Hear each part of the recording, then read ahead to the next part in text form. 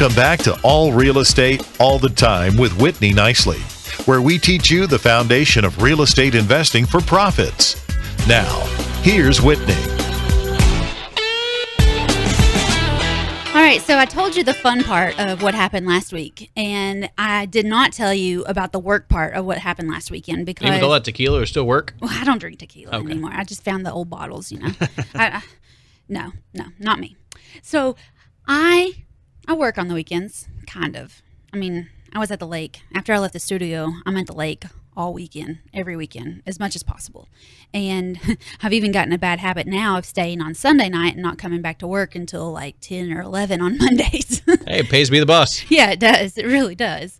So last weekend, and I hope I can do this again this weekend. Like, I hope this is a pattern that is about to just blast upon me.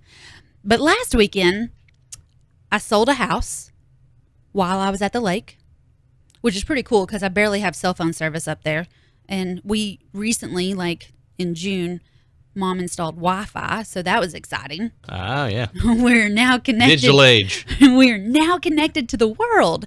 But there's only like 2 people that can be on it at a time. So I try to pull rank and get the Wi-Fi at least on my laptop.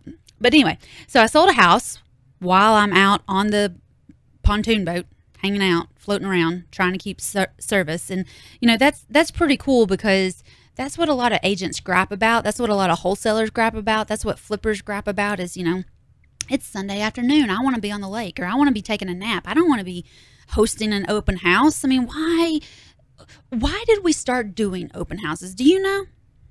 I assumed it was so people could see the house. Right. And it was in about 1980. 1985. I mean, sometime in the 80s is when open houses really became popular. And if it happened before that, I was just born in the 80s, so I figured that's where all the great stuff started. And so that's why I assume open houses started in the 80s. And we didn't really have the internet. Al Gore hadn't invented it yet. So that's right, yeah. We didn't have the internet. Now, if you list a house and you have less than 20 pictures of it, nobody's looking at it, okay? Or they're just blasting you saying, can I have more pictures? Or it's off a mobile phone that's a little crooked. Yeah. Like, there's no reason really to have an open house these days, I don't think. I mean, I haven't had an open house since Labor Day of 2014. 10 people told me they'd be there, and I was thinking Labor Day would be awesome because people are out. They want to look at houses. No, they're not. They want to go to the lake and enjoy it. They want to go to a barbecue. They want to go see their friends and family. They don't want to come look at a house. They can do that any old time, or they can do that while they're at the barbecue on their phone, okay? They don't need to come to my open house. So 10 people told me they'd be there, and 0 showed up. I was more than disappointed because I'd missed time at the lake with my friends and family, and I'd taken a shower for this thing, and nobody showed up. So it was disappointing. So I teach people now that you don't need to do open houses, okay? And I'm doing a webinar on it on Wednesday, the 9th or 10th. I don't remember what Wednesday is, but on 9 a.m. next Wednesday, coming up Wednesday, I'm doing a webinar on how you can sell houses without an open house. And so I sold a house. I mean, I'm living proof of this. I've done like 40 deals since Labor Day of 2014, and I haven't done an open house since then. So I've got 5 different ways that I can teach you how to change your marketing, change your sellers so that they get out of that 1985 mindset and into 2016 and realize the better, faster, more effective ways that we have to sell a house without suffering through an open house. And I'll tell you, a lot of new agents, they cut their teeth at open houses because they need to practice talking to buyers. They need to practice talking to sellers. Maybe you'll get a listing out of it. Maybe you'll sell something. But I really don't think that, you know, 3 or 4 or 10% commission is worth wasting your Sundays for a whole year off one commission check. Like, I just don't think it's worth it. So I bark and preach on don't do open houses. Or if you do them my way and sell a house while you're still at the lake. So I'll cover all that. If you're interested, you can go to allaboutrei.com and find out about it. Or send me an email. And lots of people email me from the show. It's info@whitneynicely.com. If you have a topic you want me to cover, let me know about it. So, okay, so I sold a house at the lake from the pontoon boat, right? From the pontoon, with the koozie in hand. Yes, with my Yeti cup in hand. And I rented one of our apartments. We have 2 units available, one in Strawberry Plains, or we used to have 2 units available, one in Strawberry Plains and one in Morristown. And as of this, they're both gone. So people rent it without even looking at it? Oh, they look at it. Okay. That. So not even you're involved in that deal. I'm at the lake.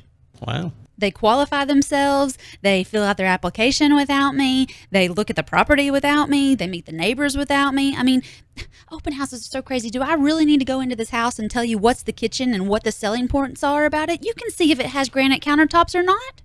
You can see if it's got stainless steel appliances or not. Now, if I've got a $45,000 refrigerator in this place, which I don't know if they even make one like that, I'll put it in the listing.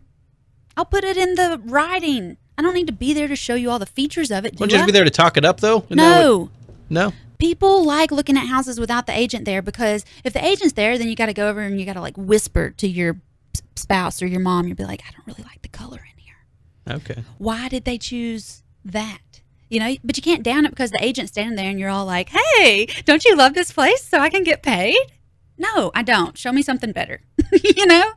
But people can tell if this is a bathroom. They can tell if this is the master bathroom. I don't need to walk in and say, and this is the master, and here's the regular sized closet that's not impressive at all. Here's all the brass on the wall, on the handles. You don't need me there for an open house. I'm in the way. So let me just go do something else. I've got too much energy for this kind of stuff anyway. But anyway, so I think I sold. And if you're still interested in the Powell house, please go look at it, because yesterday, I took another application on it. So now I got 2 applications pending on this house, and I've sold houses before to the 4th or 5th person that applied because they were the best fit. So just because there's an application in, that does not mean it's over and done with. Go look at the house if you're interested in it. And if you want to see what I have, it's all on WhitneyBuysHouses.com. So if you are trying to improve your credit, or you're waiting out of bankruptcy, or you're self-employed, or there's some reason that you can't just go get a mortgage, you don't look good on paper, look at my houses, because I do lease options. I've got 3 available right now, one in Powell, one in Fountain City, and one in Talbot on Cherokee Lake. Well, across the street from Cherokee Lake, but pretty darn close to being on the lake. All right, so anyway, and then the third thing that happened to me last week was a bad thing. Uh-oh. I don't know what happened between Friday at lunch and Saturday at lunch, but for about 24 hours, I was a complete grouch. Like Oscar the Grouch. Don't come within a arm's length of me. You're getting your head bit off. Okay. Like, I don't know what happened. I can't explain it. But anyway, somebody texted me at 2 o'clock in the morning, Saturday morning. And I have my phone on Do Not Disturb from 10 until 6. Like, it's just not going to bother me, except when I wake up and the light's flashing and then I check it. But anyway, at 9, when I did come to and I was working on my coffee, my first coffee of the day, I checked my text messages from the night before, and somebody had texted me at 1:55 a.m. wanting an application. And they didn't just say, like, Tuesday this past week, I got another 2 a.m. text, but it said, hey, I work at Denso. I just got off. I just saw your Craigslist post, all this stuff. I'm really interested in the property, and blah, blah, blah, blah, blah. No, Friday night or Saturday morning, whatever, 2 a.m., Saturday morning, whatever that is to you, it's nighttime to me. It's sleeping time. It's sleepy time for sure. It's Zville. Okay, I'm not dealing with anything then. They must have had the tequila because Hey, Whit. It was misspelled, bad grammar. It was it wasn't foul. It wasn't wrong, but it was just really inconsiderate. And I was in a grumpy mood anyway, so they got the short end of my answer. Oh, boy. And I basically told them, because the sum of what they were trying to get to is, could they have an application to rent one of my apartments? And I basically told them no.